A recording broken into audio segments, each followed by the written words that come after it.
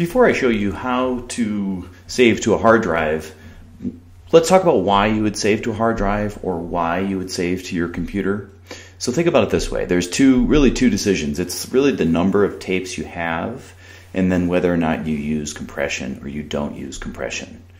So first off, we do recommend that you use compression. You almost can't tell the difference between a compressed import and an uncompressed import.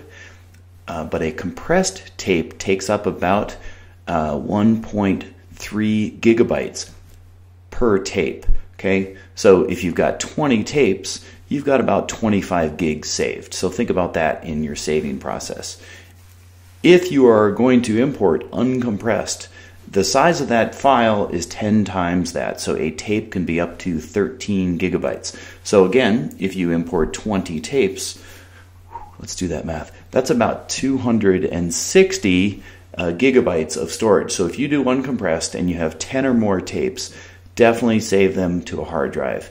If you have 10 tapes and you're going to do uncompressed, you could save it on your computer, but just think about the size. Let me show you how to import all of your videos directly to a hard drive. Just so you know, LifeFlix by default saves all of the videos to your computer. They save them in the Home and Movies folder, and inside of the Movies folder, we create another folder called LifeFlix.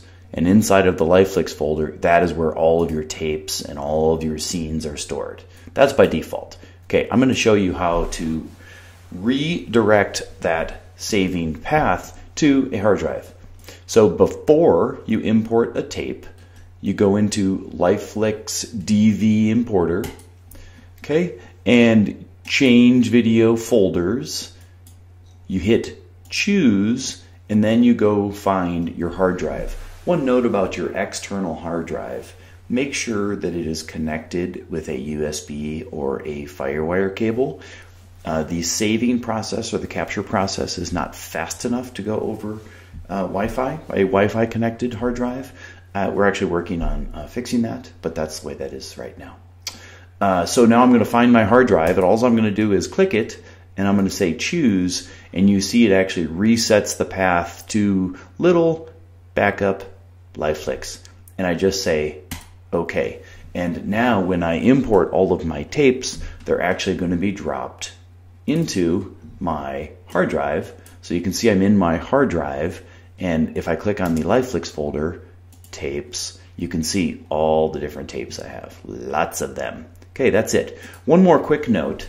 If you want to go back to defaults, again, go to LifeFlix DV Importer menu, choose video, what was that called? Sorry. Video, change video folders, and you can just click reset to default. Okay, hope that helps.